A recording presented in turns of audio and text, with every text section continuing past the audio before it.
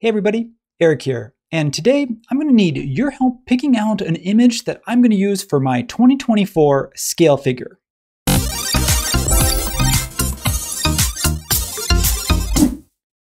So I don't always do this. I've got a few scale figures here behind me from the past years, but I do like to refresh it at least every couple of years, if not every year. So for those that haven't made their own scale figure, it's a good skill to learn how to do. Not just the importance of why we use scale figures, but of course, picking the right image for a scale figure, tracing a scale figure, making a component, coloring, all those things. It's just a great way to reinforce your basic SketchUp fundamental knowledge. So let's go ahead and do mine now. I've got a few guys here. This is me from 2018. I don't know if it looks like me or not. This is me from 2021. This is me from 2023. So again, I'm skipping a few years, but I'm going to want one to take the place of one that represents me this year. So I'm going to go ahead and get rid of that. That question mark was just my placeholder. Before I sort of look at the images that I have to choose from, let's take a look at the decisions that I made in the past. So number one, my very first scale fig here, you can see a couple things. Number one is I didn't have help taking the photo. So I went and took a picture of myself in the mirror. So I included the phone in the picture. Second thing is you'll notice that I put my foot behind me. And so when you have your camera up high and you're looking down at your feet, you're going to see that a foot behind you is going to look higher in perspective because that's how it works in a photograph. Now, in this case, it almost looks like it's floating though when it's a scale figure, and it is floating because your foot is smaller and therefore backwards. Now, I tried to remedy this here in 2021. I don't know why I wasn't wearing shoes that day, but I wasn't. And so here I am. I did make sure that my feet were sort of equal with each other. One was not in front and not behind. The only thing is when you spread your feet out this far, watch what happens when you rotate, your feet and your shadow kind of becomes disconnected.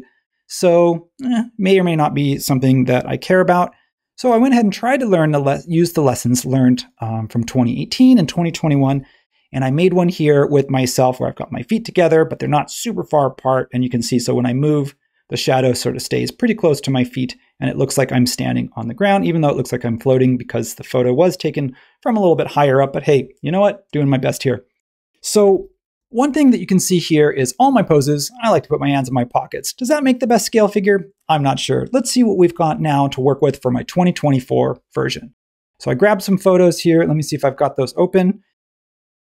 Here I am, hands not in the pockets. If you're going to take a great photo, first of all, I want to point out, number one, maybe move some furniture. In this case, you can see I've got a chair blocking my feet. Now that's probably okay. I can probably guess at what that looks like. Number two, I've got the camera placed on a counter, so you can see it's right about my waist level. So that's good because it's going to reduce sort of that looking down onto my feet that you would see if it was taken at eye level, looking down. Of course, you get that perspective distortion. This is going to level my feet out a little bit. Thumbs up, I don't know, maybe not the best pose. Let's do something a little bit more energetic. Well, maybe not that energetic. So this one's a little bit more dynamic. You can see foot in the air. Now, when would I use this in real life? If I'm going to use a scale figure in a project, I probably want to have them doing something. So me doing the jig or me doing maybe stepping up onto a wall or climbing something, maybe that would be useful, maybe not. So again, trying to get my hands out of my pockets. Here's my Superman pose on the waist. A little static. I don't know. Again, now what if I still go for a walk? Here, I'm going to walk like an Egyptian. I don't know who walks like this. I was trying to do a walking pose. It is a little bit, it's not me standing still with my hands in my pockets. So again, there I am with my hands in my pockets. And then the last one I did is I thought, I've never made a scale figure sitting down. So I'm going to take a picture sitting down. So here, to keep this show rolling, I'm going to go with that one. Let's go with sitting down. So let's take this image here, pop over to SketchUp, and bring that in. And let's see, I'm going to drag that and scale it up. Now, I like to draw flat on the ground, so I'm going to go ahead and place that flat on the ground. One thing I'm also going to do is make a group. I'm going to start by making this a group, and I'm going to scale. I already know from checking my scale figure over here that my head is about 10 inches tall. So I'm just going to come over here, grab my chin, go to the top of my hat. I'm going to type in 10 inches, and there we go. Now I'm drawing at sort of 1-to-1 scale. Now I'm going to set my camera to parallel projection because I want to be looking straight down. Then I want to go up to camera, standard views, and top. So I'm looking sort of straight down. Next thing I'm going to do is open up my styles, and I'm going to come over here to Edit and to Face Style and to X-Ray. Now, I have a keyboard shortcut for that, so I'm not going to do that again. Just showing you that I'm going to go ahead and turn this on to X-Ray. And the reason for that is because it's going to make it easier for me to trace. Now I'm ready to trace. One last step is I'm going to place this onto its own tag. And the reason why I'm going to place my image onto my own tag is just because it's easier than freezing it. You'll see in a second. So now if I want to, I can just turn that on and off. And that's just, I can see my progress as I go. So this is where I get to kind of choose. What do I want to use? I can use the line tool, and then I can kind of see what's a straight line. And then of course it's going to try to inference. So I don't know if my arm is that straight. I could come over here and use the arc tool and say, well, there's a little bit of a curve there. It's kind of a slow way to do it. Personally, I think I actually like to use the freehand tool when I draw. So you can't see it, but I actually have a tablet display. So I'm going to switch over to my little handy dandy pen. Of course, if you don't have this, you can freehand with a mouse. The freehand tool is over here, looks like a squiggly line. You can still freehand with your mouse. It's pretty good. It's not quite as good as when you work with a tablet, but if you do have a pen display, then definitely use the tools that you have. So I'm going to start with just the outer perimeter. So I'm going to ignore all these inner lines like shoelaces and facial features and clothes and stuff. I just want to start with kind of a pretty broad brush stroke of grabbing just almost as if I was doing a silhouette of just the exterior. So let's turn that off and see how my profile looks. You can see there's no face in there, so that's okay. I'm just going to go ahead and close it. So sometimes there's a little air gap, and I don't know where one might be, but you can see just by kind of closing the line here. The other thing, of course, I can do is change the color of my background, but I like my white background, so I'm going to leave it. Somewhere in here, I must have, there it is, I overlapped an edge, so I just need to cut that out. And then when I go to close this, that should give me basically my whole body, so I can erase those little extra bits. So there we go. There's my profile. Now let's go ahead and remove my arm bits. So I'm going to go ahead and switch to the freehand tool. Same thing. Come in here, grab maybe some folds of the clothes a little bit, and that's it. That one's done. And lastly, that one's done. So I'm going to get rid of those. I don't need those right there. And then here, it might be easier to switch to the line tool instead of using the freehand. I'm okay just doing straight sleeves like that. This is where I may also want to switch to the arc tool. You know, again, I'm combining methods. You don't have to do freehand the whole time just because I did it that for a little bit. You know, it may actually make sense to have a little bit more accuracy by bringing in a different tool. And same thing here. I might want to do an arc on the chin, or I might want to do a freehand here. I'm not sure. It doesn't really matter. Again, whatever works for your particular scale figure. And I'm going to just draw a straight line. And let's see, do I want to cut both ears off? I'm not sure. Sometimes I just cut one ear off and not the other. I might want to cut both of them off in this case. And lastly, I need to actually round out. I'm going to freehand this part. I'm going to do my cap. Try not to look at my face as I'm drawing it. I'm not sure what that facial expression is. Probably just hold still for the camera.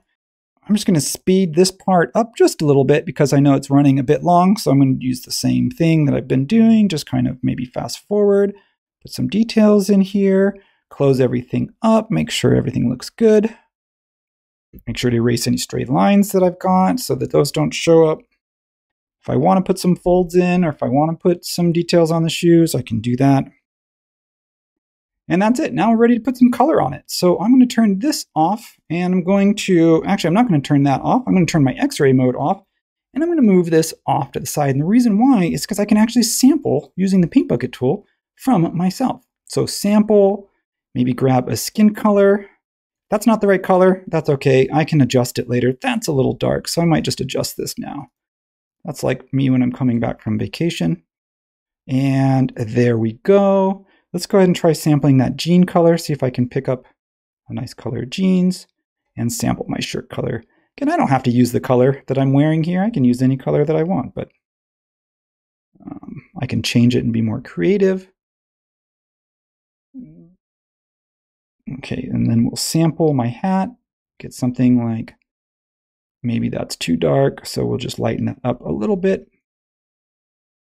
And we'll go with that for now. Okay, so that looks a little bit like me. Now I'm going to turn it into a component. So I'm going to select everything. I'm going to group it just for now and flip it up 90 degrees so that he's sitting straight up. Make that a component, right click it. It's going to ask me, first of all, what do you want to call it? I'm calling this Eric Scale Fig 2024. And I'm going to say always face camera, and I'm going to say set the component axis. I want to make sure that the blue is up and the red is over. If you have trouble getting this to line up at all, so sometimes it may help you to orient the view in elevation style. So when you're kind of looking straight at it, then you can go ahead and get just sort of a better way to do that. So I'm going to say make a component, always face camera. Again, I'm just going to say Eric, shorten that to 2024, and set the component axis. I want it in the middle. And I want it making sure that blue is up and red is straight across. That way, when I turn, you can see that it's pivoting on that center point. And if I turn my shadows back on, you can see I'm floating in the air here, but that's okay because I have a stool that I'm going to put myself on. So I don't need that anymore. I'm going to turn that off, and I'm going to place myself right over here on the stool. And let's see here if that worked. And let's make a component and place myself right there right in line with myself. Now, just to match the skin color, I matched the one from before, but I'm going to select all on the same material, and I'm going to grab that one and I'm going to repaste it. And that way that same material is basically the same for each of my scale figs. So there we go. So that's it. That's the process. Again, I'm going to recap shortly here. Make sure you've got a good image to work with. Think about where the camera is taken, picture is taken from up high, centered, down low. Think about where your foot placement is, what your pose is, what you're wearing. If that matters, you can always change it later. And then, of course, lastly, use the tools at your disposal. If you don't have a tablet, you can always do it on iPad, or you can do it using extensions. You can also do it using native tools. So if you haven't made your own scale figure yet, it's 2024, we're a few months in, get in there, go make yours, and share it with us. Add it to 3D Warehouse. I'm going to add mine here right after this video. I'll add it to 3D Warehouse, put it in the description below. You can go download any of me from 2018 to today. So thanks for watching. Don't forget to give us that thumbs up if you learned something new. If you haven't already, subscribed so you can get weekly videos and announcements and what's going on, especially with live streams. And with that, I'm going to thank you, and I will see you next time.